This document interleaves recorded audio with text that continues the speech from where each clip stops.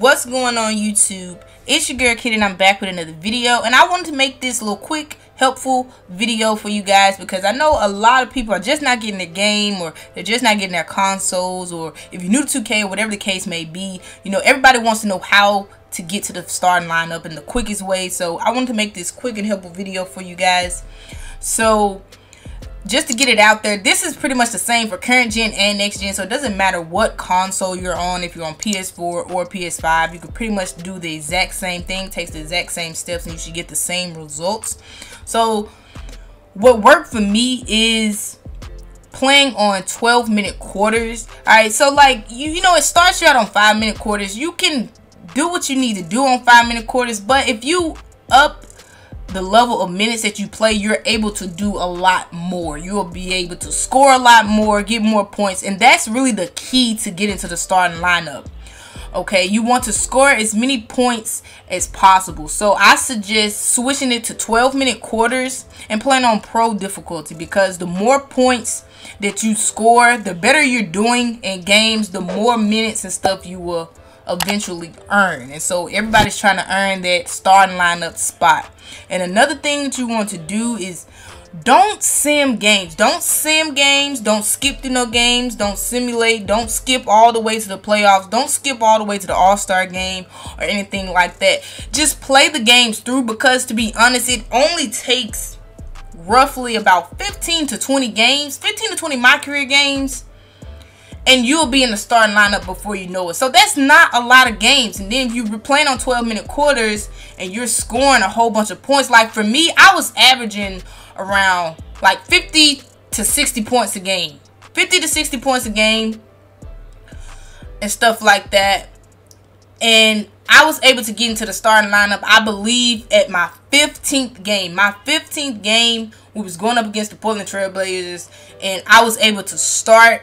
Now, leading up to make sure that you're on the right track to starting, it's gonna be some little cut scenes between you and the coach, like before games, letting you pretty much know that you're on the right track to get into the starting lineup. So if you ever wanted to know how close you were, so be on the lookout for those little cutscenes, because like I said earlier, those cutscenes will let you know if you're on the right track to get into the starting lineup.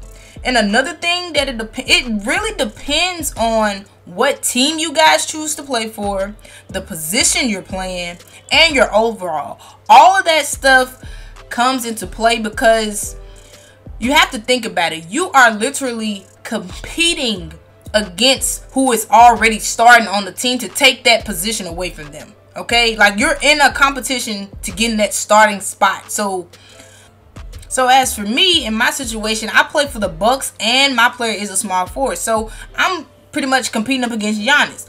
But at the same time, it's not that hard to transition Giannis down to the power forward position and let me have that small forward spot. So it really didn't take me that long to get to the starting lineup. But if you look at it as, say for example, if you go to the Lakers and you play the small forward position, you're competing up against LeBron James.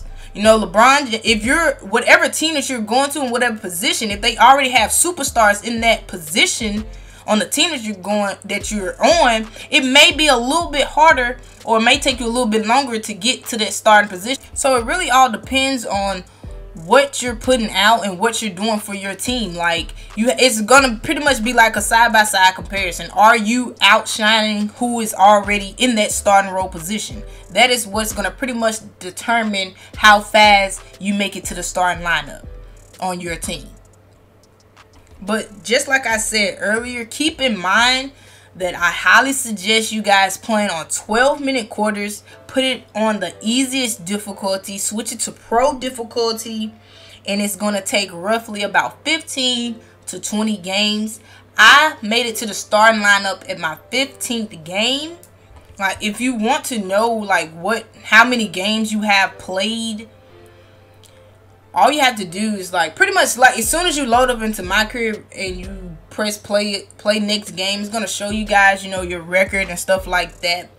But like I said earlier, do not sim games. Like, I did not sim any of my games. I played all of my first 15 games straight through. I did not sim. I didn't skip or anything like that, and I just played all the games all the way out, and I was scoring like 50 to 60 points a game. Like, you just really got to go out there and go crazy and do your thing. Like, just rack up all the points, assists, all the stats that you possibly can while you're out there on the floor. You just got to really go crazy and show out and do what you got to do so you can make sure that you secure your starting role on the team, because it's gonna really benefit you in the end. It's gonna benefit you in the end in your grind and stuff like that. So making it to the starting lineup is very important. And like I said, this is pretty much, it goes for current gen and next gen. It doesn't matter what console you're on, PS4, Xbox Series X, PS5. It's pretty much the same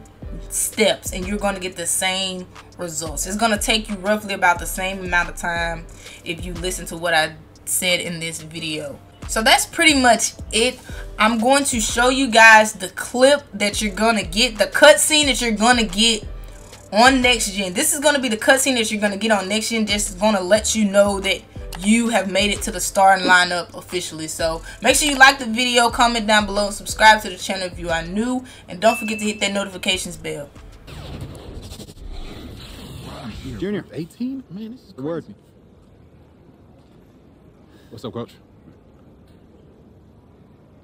You are gonna run with starters tonight. So you found a trade partner. Mm-hmm. Yeah, we need the league to sign off on it, but we reached an agreement, and we told Hendricks to stay home. Wow. Yeah. Okay. Now look, I know you're gonna want to go out there and prove that we made the right decision and that you're a better player than Hendricks. I get all that, but I'm telling you, that mindset will get you into trouble. I want you to keep doing exactly what you've been doing. Nothing more, nothing less. Okay, I'm ready. Good. Now look, the media is going to be coming in here pretty soon, and they're going to be all over you. This is a huge story. I'm sure you know that. Yeah, without question.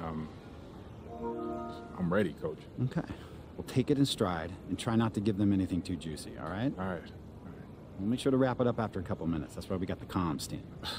Okay. Nice job. Yo, Doug, what's up, man? With everyone just finding out about the Cobb trade and your first start, I want to know where your head's at. How are you feeling?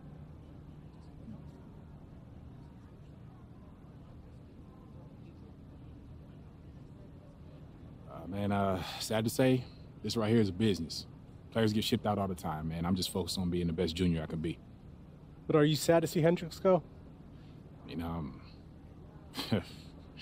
Look, yeah, I mean, a part of me is sad, but let's keep it 100. We play the same position. We do a lot of the same things. Long term, it wouldn't have worked out for us to both be here. So management did what they had to do. He had to go. So that said, how much pressure do you feel in knowing that your excellent play made Hendricks expendable? It's a lot of weight on your shoulders, isn't it?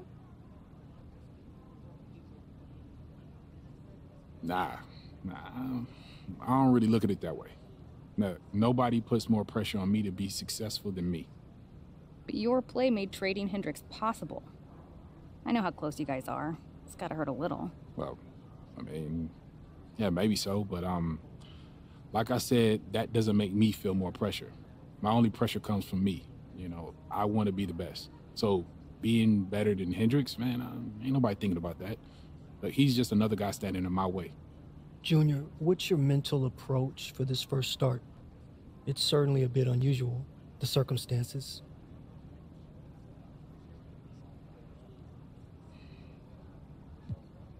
Yeah, I mean, it's a little natural to be nervous. You just want to prove that you belong. I just need to play within myself, make the right play, go as hard as I can for this team, and that's about all I can do.